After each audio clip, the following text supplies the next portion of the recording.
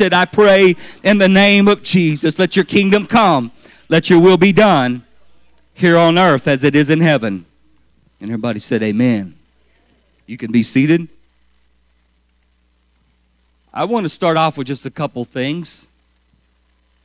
I hope that you will give me liberty to say these things. I hope that they're not offensive.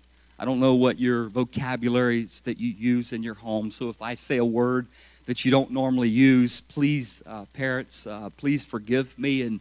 And all of you young people, if this contradicts what you're taught, this one word I'm going to say here in just a second, I don't want this to contradict that. Your parents are right and I'm wrong for the moment. But I want to use this one word, I hate. I know that's a strong word, and I mean exactly what I'm about to say. I hate, or if you don't like that word, I strongly dislike. I strongly dislike fake things. I hate fake gravy. My wife knows this.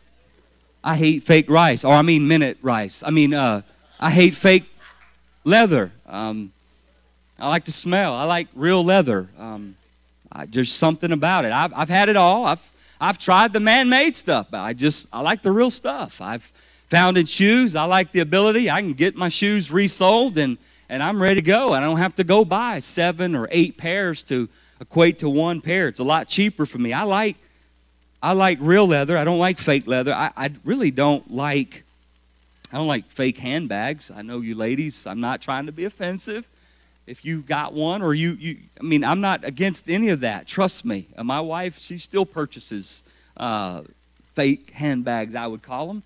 But they're not my favorite. And I'm just being honest. So if you don't like honesty, it's okay. You can put your earplugs in for a little bit and just don't listen. But I'm just being open. I don't like fake handbag. I like the real thing. I like the real leather. I don't like the pleather, what they call it, plastic, and I don't like it peeling off in a month from now. That to me is not attractive. I look at the zippers. I look at the stitching. I like to see if it has that wax coating, authenticity. I don't like fake watches, and I don't really wear a watch that often, but if I was going to, I'd really want the real thing. I'd feel the weight of it, they say. I'd look and see what kind of movement's in there. If it's got some type of quartz, dial movement, or if I had the funds to purchase a Rolex, I would look really closely. The Cyclops lens, the magnification of the date, I'd be checking that out because I certainly wouldn't be spending the extra cash if I was getting a fake, because I really, really do not like fake things. But I will say this, I love real things.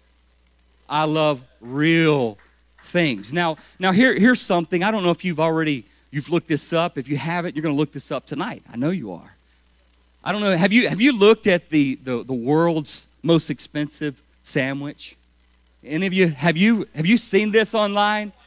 Have you seen the world record, the most expensive sandwich? I mean, it's here in America, and this thing has some exoticness to it that's unbelievable.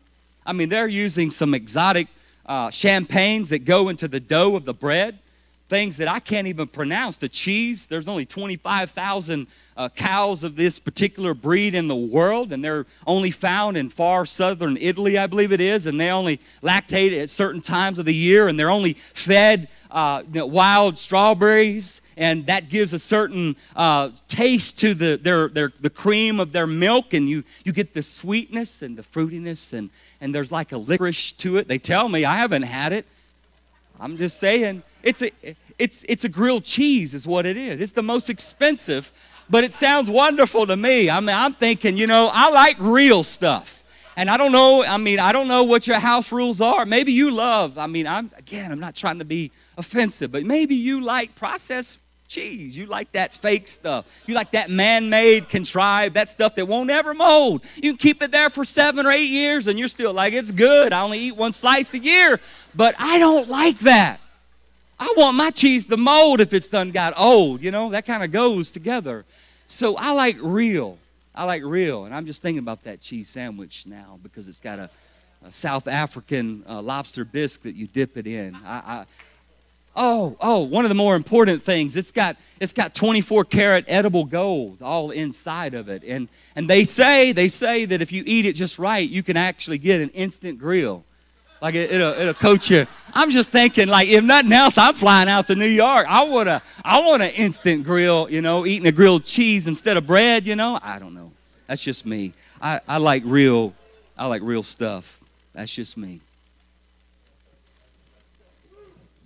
I think we're all, you may like some fake stuff. I'm sure to some degree we all have some things that are fake. Maybe that perhaps is all that we can get at the time, or perhaps that's what we really like. And I'm not here to judge that, but I believe that we all could come on the same page that there are some things that just, they have to be real. They can't be fake. For example, this coming Friday, how many of you that actually work, you want them to give you a fake paycheck? They're going to pay you out. They'll cash it right there, give you monopoly money. That'll really work, won't it? The mortgage company will love you. Like, oh yes, you gotta get this. I'm gonna pay you in some serious monopoly money. There's just something about that just it just doesn't really work. And I think most of us are on the same page when it comes to, there's just some things that have to be real. They have to be real. And so that's the reason that I picked this particular passage. And I'm going to make a little turn here, and that's the reason you might be trying to figure out how are you going to get the genuineness of the gospel. I'll show you here in a second. But I want to take the first part of that, and it says, fools make a mock at sin. Fools, they make a mock at sin, or as the New Living Translations, fools make fun of guilt. But the godly acknowledge it and seek reconciliation. The Orthodox Jewish Bible says fools mock at guilt, but those among the Yesarim, the upright ones, there is raton, or favor. The Proverbs 14 and 9 we're talking about, Proverbs 14 and 9 in the Good News Translation says that foolish people don't care if they sin.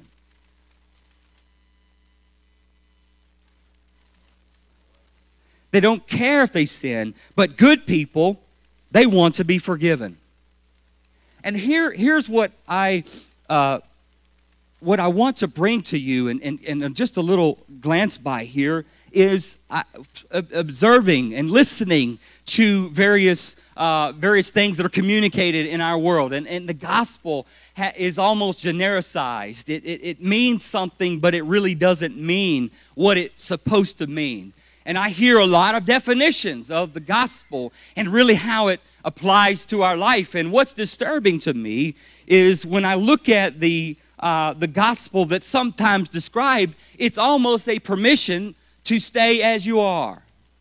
There's no need for change. You don't really, you can actually partake of the gospel, but still never change. And that sounds like a lot of love towards us, that God sees how deplorable we really are, but yet He leaves us there.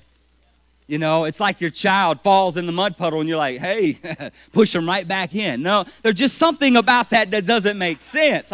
God, such a loving Father, but yet He looks at it and says, you know what, I'm going to make a way. You don't have to do nothing. And in fact, there's not going to be any life change in your own personal.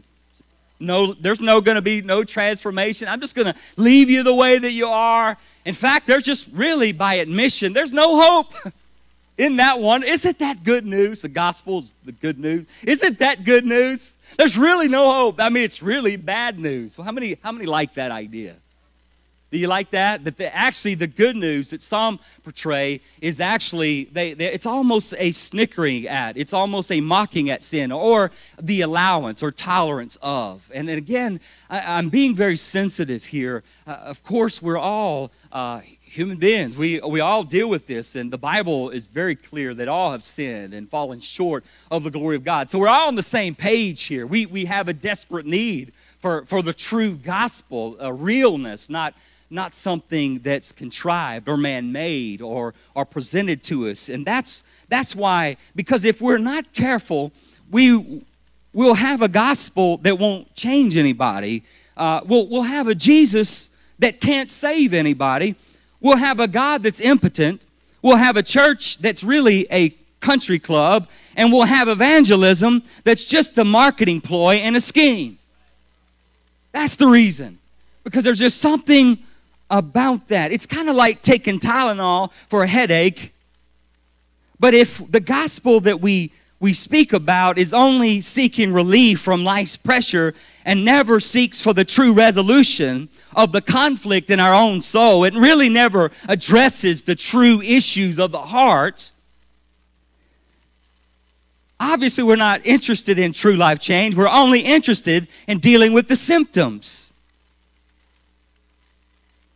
We don't even go to the deeper issues, which is the sickness of our soul. I want a real experience with God. I want a real one. I don't need or require a gospel that's palatable to everybody, but it's not good for anybody.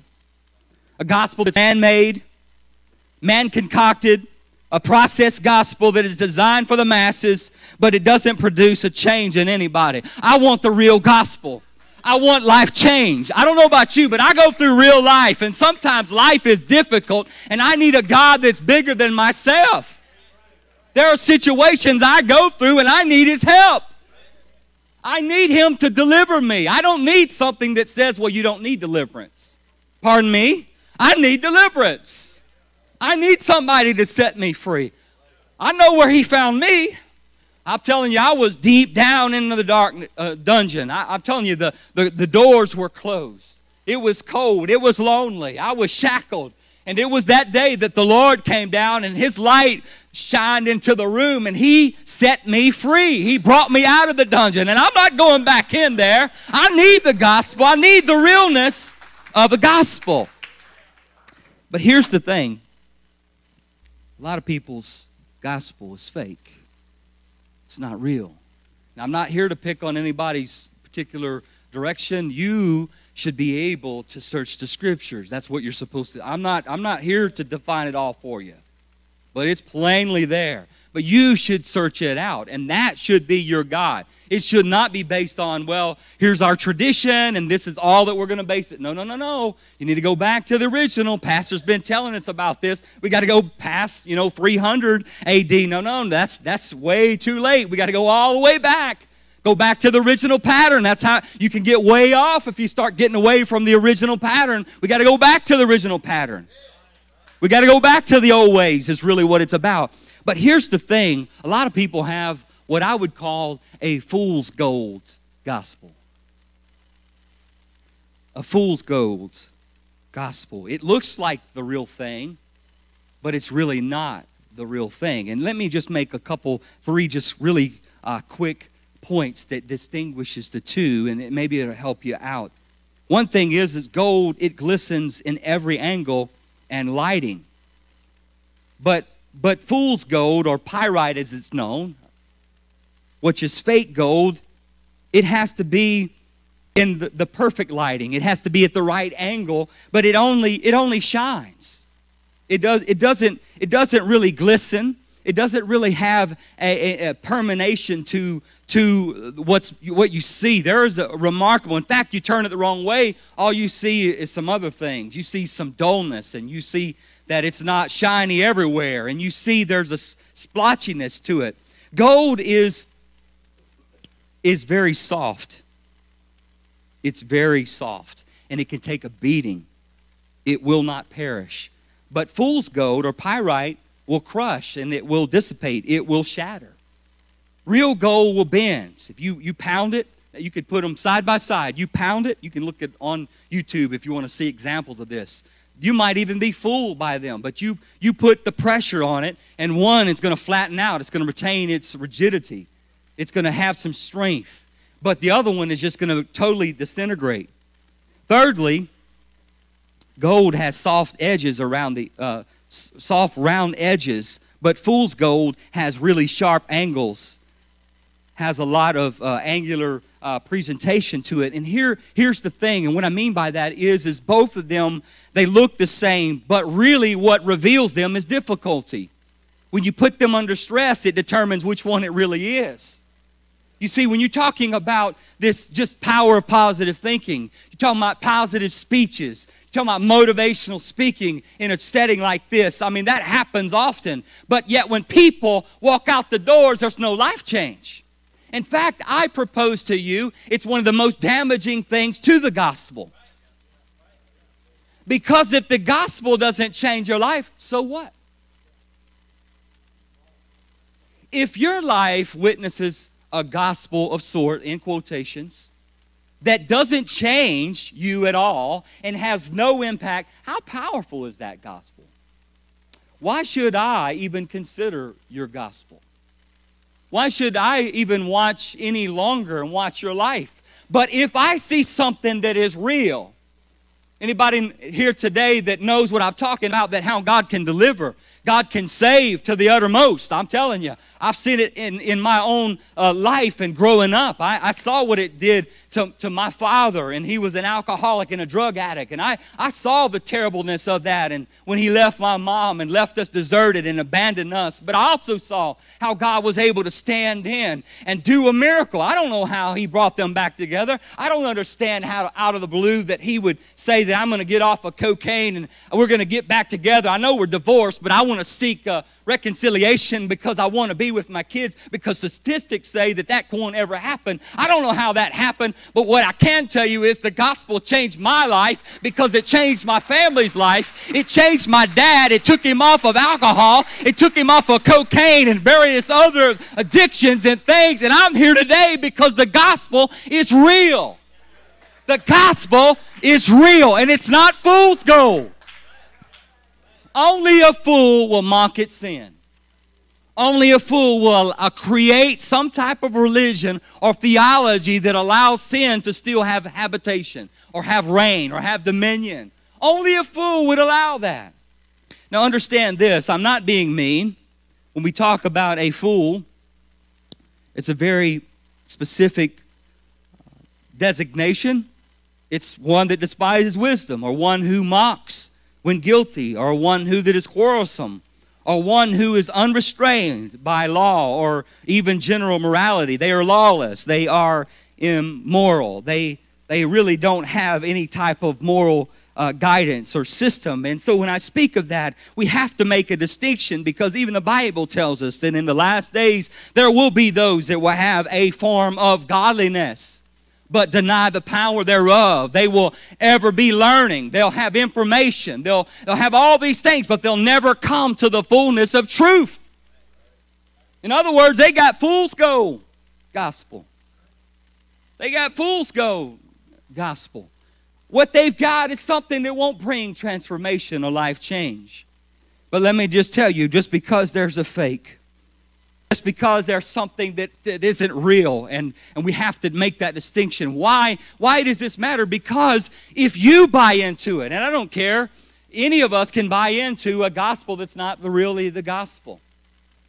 Because we have in our minds, like, well, when you have the gospel and you come to Jesus Christ, everything's easy. You don't go through difficulty. You don't go through hardships. You don't go through trials and afflictions. And in fact, everything's pretty easy. And your banking account, readjusts. That's all it takes. Just one moment and everything in the whole world dissipates and everything is euphoria. It's just perfect. Everything's great. That's not true. That's not true.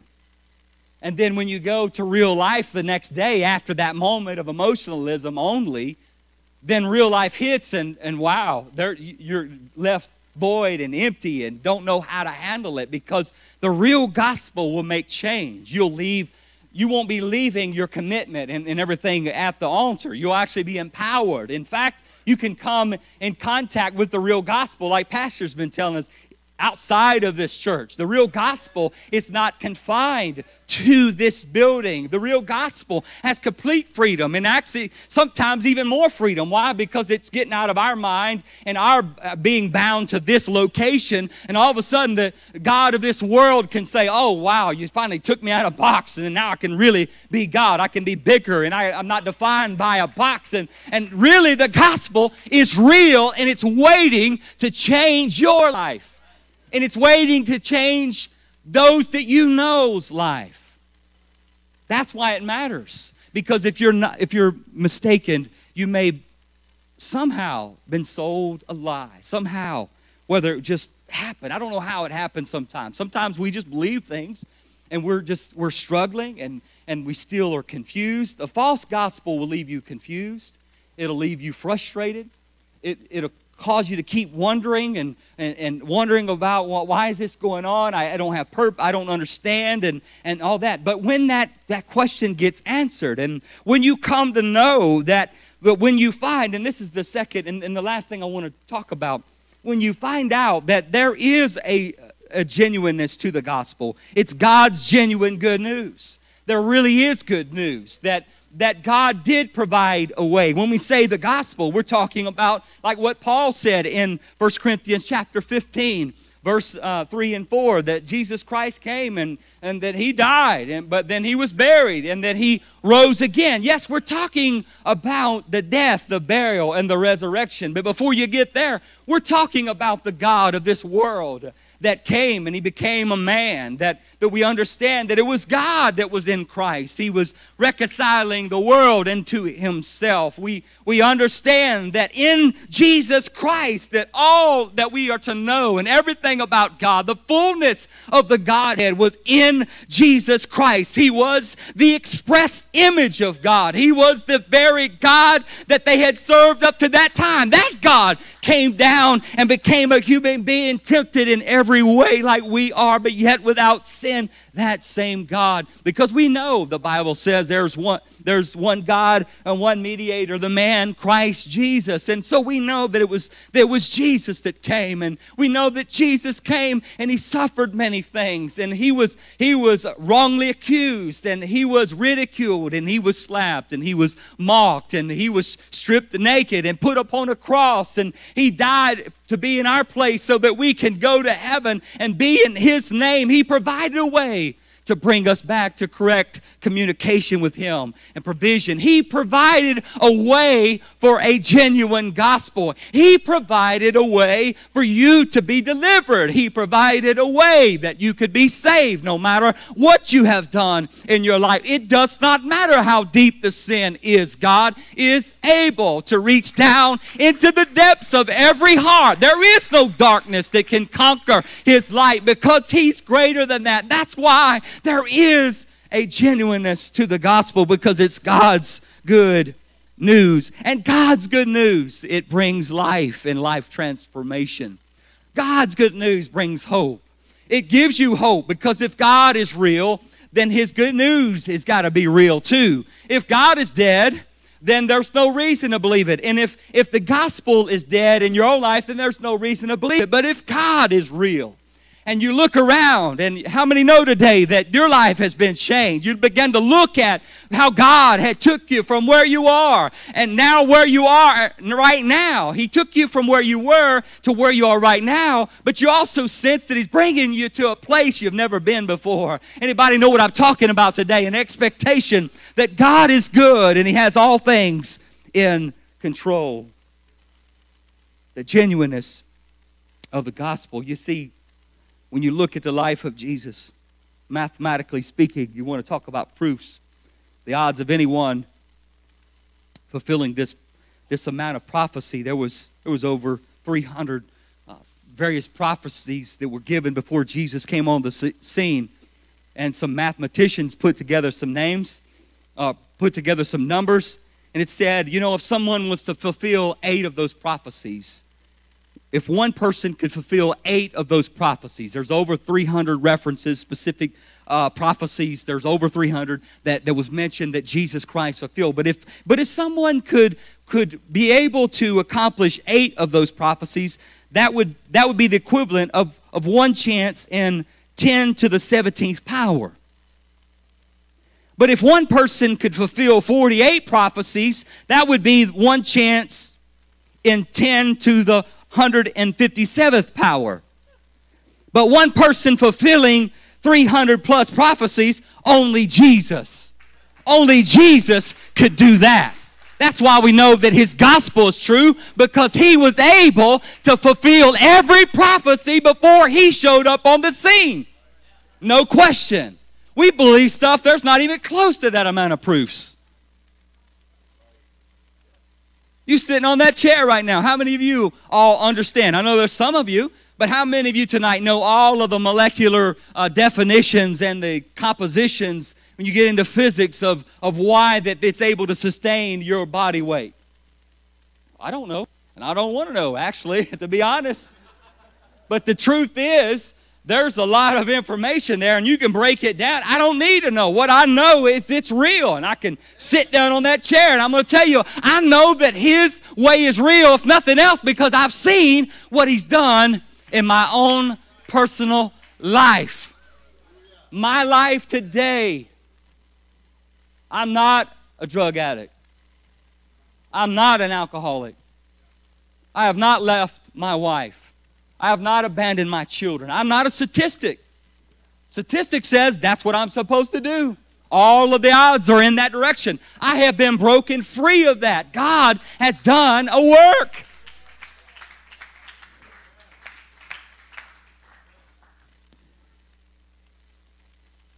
I'm so thankful that He's done that work. But it says this, but among the righteous, there is favor.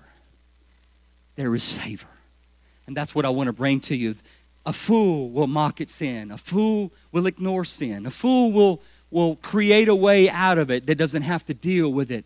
But the righteous, those that are upright, those that are trying their best. You know, when we look at the death, the burial, and the resurrection, we partake of that when we partake of the gospel. It's through our death of ourselves. We repent. The Bible says that it challenges us to repent of our sins. The word repent literally means to change one's mind.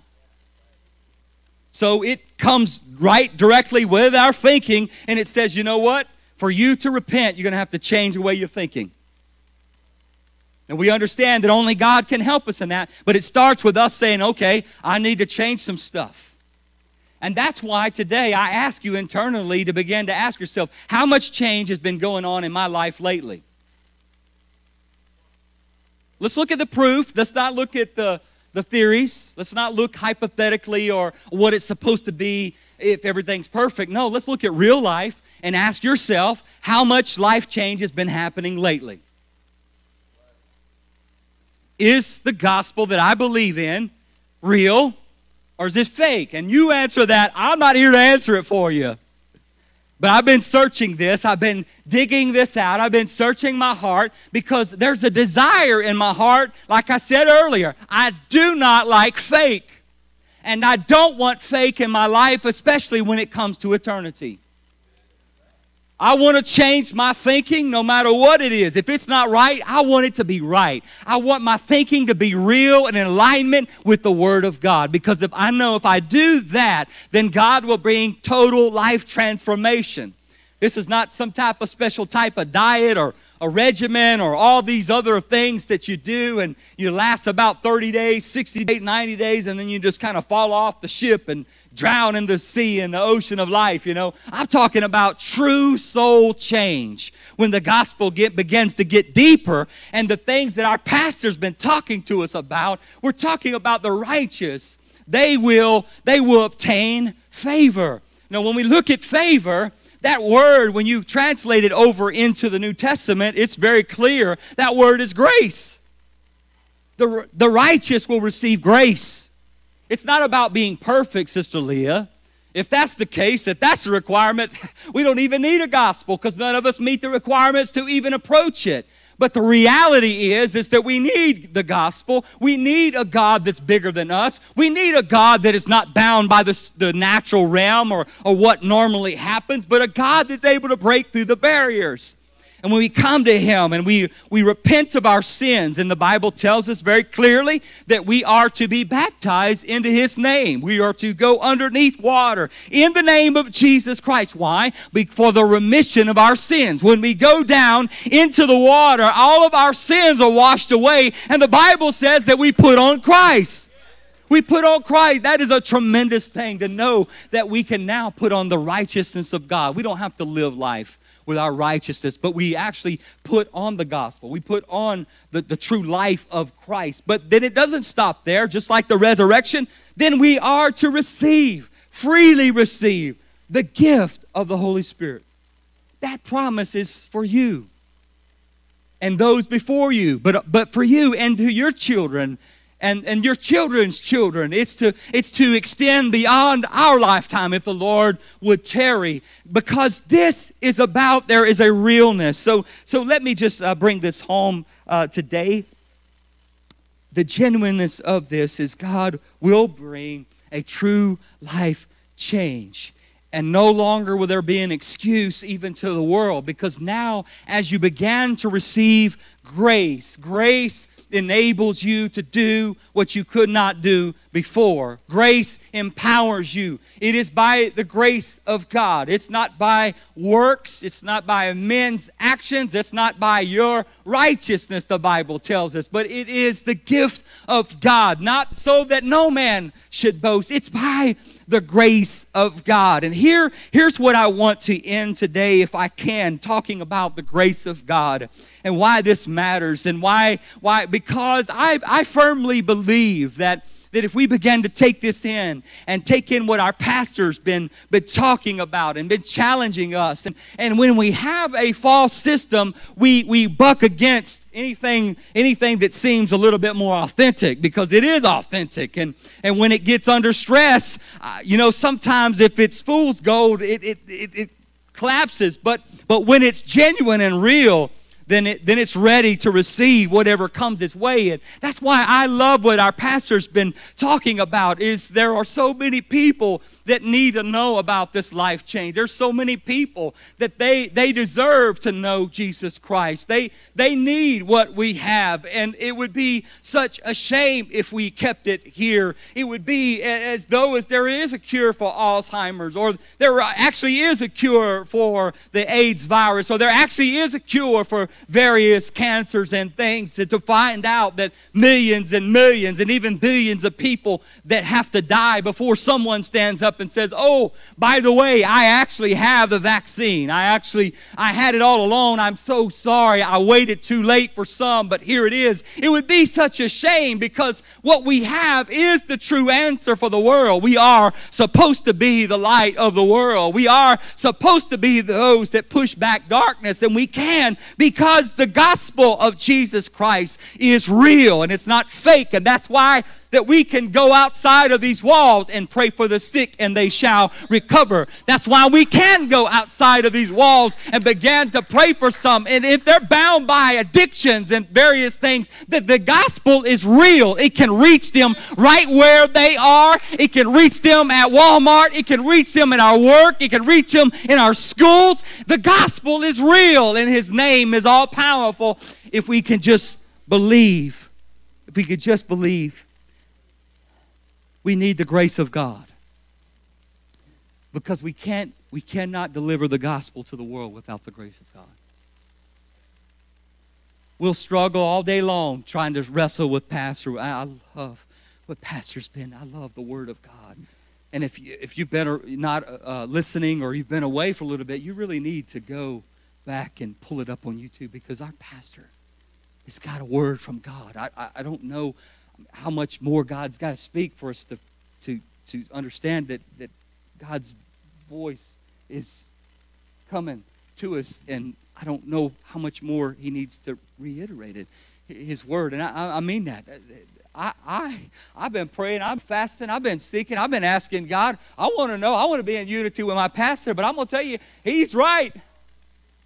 And if your version of the gospel is bound to this building, you're wrong. And I don't mean that to be too heavy, but here's what I want to show you. I want to end with this. In Acts chapter 4, verse 33, I'm going to read this in the Amplified Classic Edition. And it says, this is speaking of the apostles, and with great strength and ability and power, the apostles delivered their testimony, what? To the resurrection. To the resurrection of the Lord Jesus. And great grace, loving kindness, and favor and goodwill rested richly upon them all. Our world needs a real, genuine gospel. Not a diluted one. not a reprocessed one, not a edited one that's more approachable or more marketable. They need the real gospel, and we really don't have to defend it. It'll defend itself. And one of the greatest defense of the gospel is when the righteous, those that actually want to do what's right, that's what it's meaning. When those that really listen to the pastor and hear his voice and say, you know what, that actually kind of challenges my thoughts of what God would do, but you know what, I'm going to do it. And we feel the stress and we feel the pressure, but then all of a sudden God says, but to the righteous there will be favor. But to the righteous there will be strength.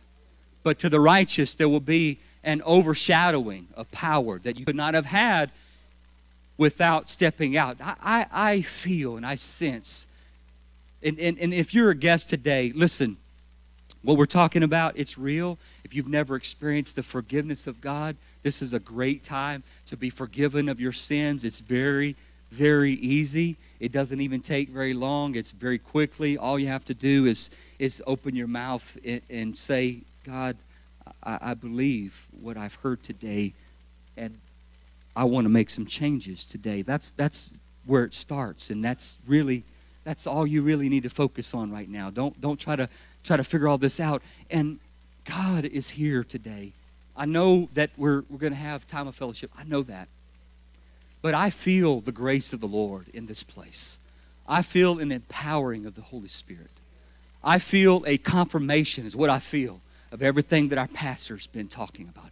I feel like God is saying, okay, I've heard your prayers. I've seen your fasting. But now it's time for my grace to settle upon my people. I'm going to empower you to do that which you cannot do. I'm going to put my grace upon you. Yes, fools, they'll look the other way. They won't even care about the loss. They'll find a way to take pleasure in the sins of other people, the Bible tells us in Romans. But I'm telling you, if you want to do what is right is that the gospel of Jesus Christ can be made known unto all men. Every family in your community deserves to hear the gospel.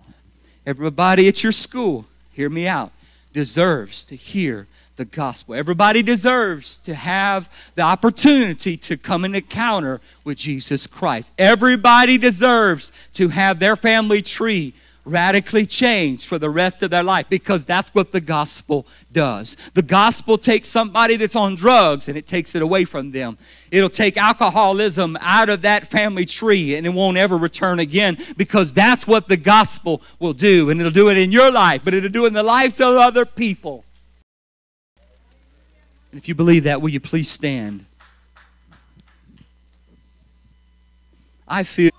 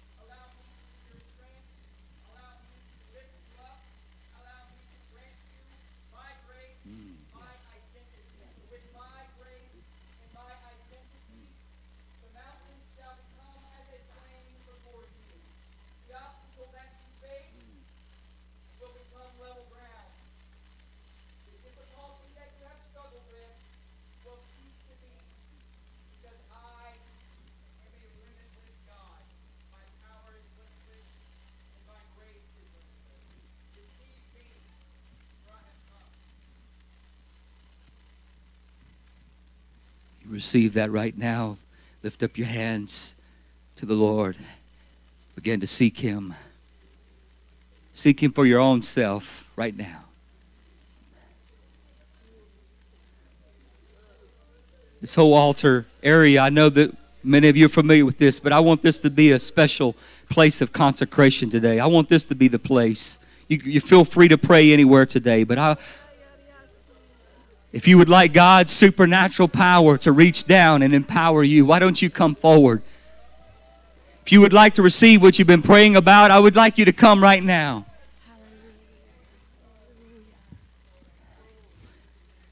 In the name of Jesus. In the name of Jesus. His grace is sufficient. His grace is sufficient. This world needs our commitment to God. This world needs the gospel.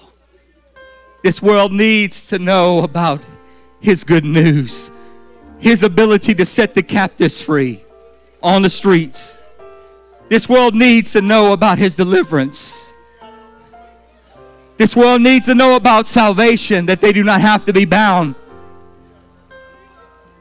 God will make the way. God will bring the provision.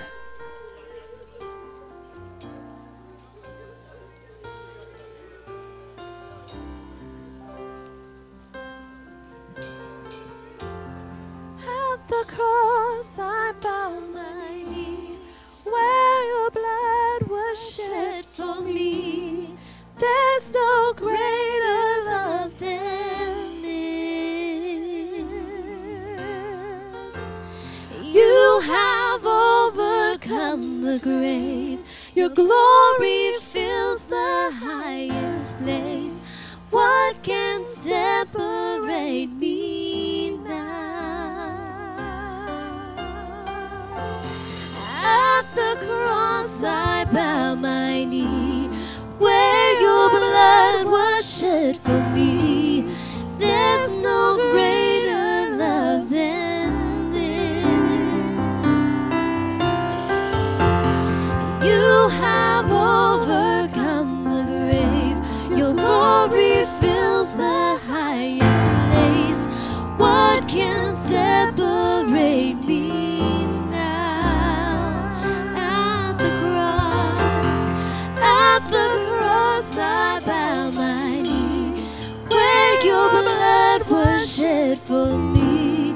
There's no greater love than this.